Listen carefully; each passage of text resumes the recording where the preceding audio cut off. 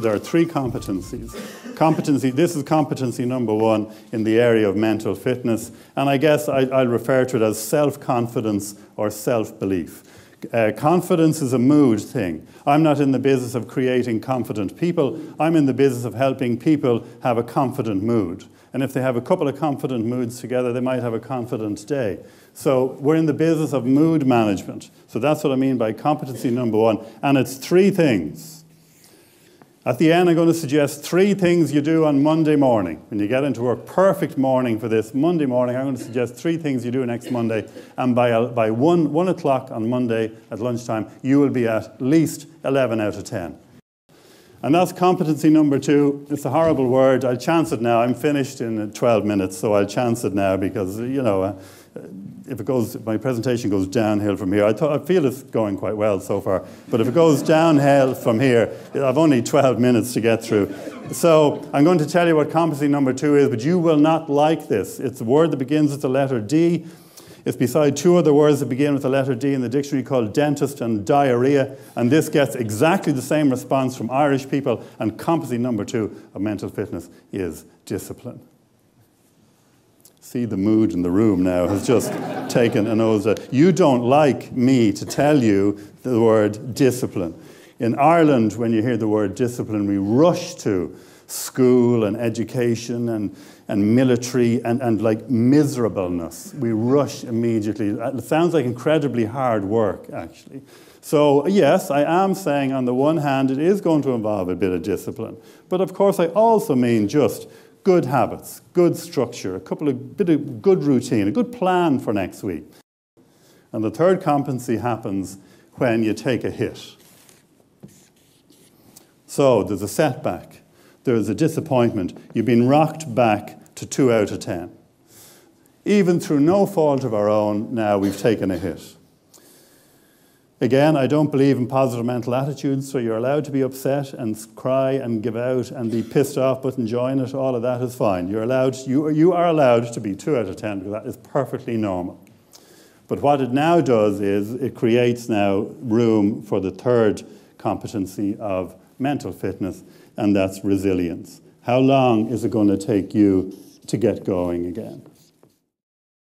Professional marathon runner. I worked with him a couple of years ago. There's a way to make a living, lads. So he's a professional marathon runner, and he taught me the secret to resilience, because he said he outlined what happens in every race he runs in, and it happens every single time in every race. So he said, Neil, when I'm standing on the starting line of a marathon, now he doesn't actually stand like this. I think I would. If I could run a marathon in 2 and a bit hours, I'd feckin' stand like this, I think, with a Superman outfit on. I'm doing all the visualization and the Tina Turner music, and I'm breaking the tape, and I'm holding the trophy, and I'm doing all that stuff, you know, at the start, right? That's fine. 16 miles later, when I hit the wall in every race. I know it's going to happen, and I hit the wall. If you were to jump out of the crowd and jog along beside me and talk about affirmations and visualization, I'd shove it up your jumper. He said, all I'm thinking about now in that moment is, can I cover 10 yards? That's it. The whole thing, the marathon becomes one 10-yard race. So he said, I pick a tree, I pick a car, I pick a person standing in the crowd, and all I do in that moment is I make it to that person. And when I get to that person, I'll pick something else, and then I'll pick something else. So it becomes a series of 10-yard, literally 10-yard races. Now, the interesting thing about reducing a marathon down to its most basic form, which is a 10-yard race, which we all did in the under 8s in school. We did a 10-yard. So look at how basic he has made the race. His ability to do that in that moment is actually advanced sports psychology. His ability to do the basics well, exactly when he needs to, is actually advanced. And that's the secret to resilience, is for you and me and our business at the moment, is to do the basics better than anybody else is doing them. And to encourage the people that work for us to do the basics better, to make champions out of people who next week will just make 2 more phone calls than they're supposed to make, who'll deal with something a little bit uncomfortable instead of putting it off. Making champions out of people who have the mental fitness to put their faith in. When you're down here, you have to put your faith in something. A loss of confidence is a loss of faith. When you're down here, you have to place your faith in something.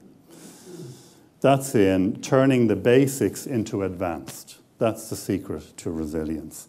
It's not airy-fairy and it's not woolly. That's the trick. But are we making champions out of people who have the mental toughness to do that? First thing you have to do next Monday is you have to do the right thing. It's something you've been avoiding lately.